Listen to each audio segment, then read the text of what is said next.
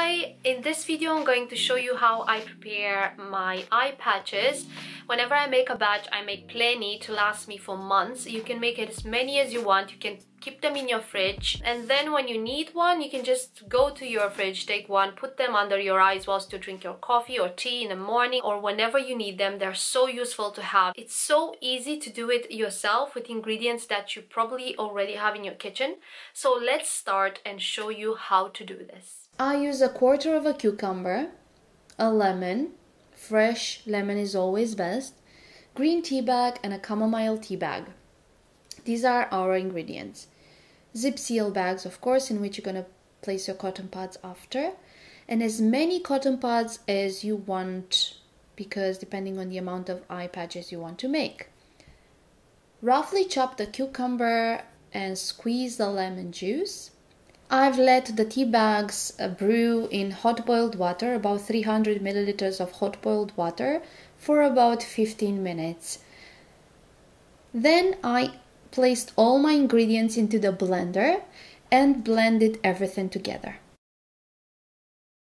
After this, I like to use a sieve and separate the pulp just to have the clear liquid. You can still use this pulp to create a face mask that would tighten your pores, moisturize your skin and calm your skin. If you have any redness on your skin, it would calm it.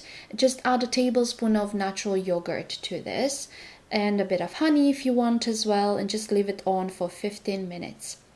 Now back to our eye patches. Just place all your cotton pads into the liquid and let them soak for a couple of minutes. Then cut them into halves, because these halves are going to go under your eye area. These are basically our eye patches. Place them into the zip seal bags and just put them in the fridge. They're going to keep really well. They're going to be cold and refreshing each time you use them.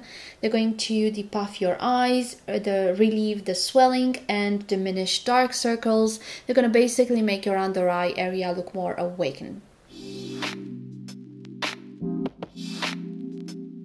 My son is always inquisitive about my masks, and I find that really funny and cute. And so this is how you make your eye patches.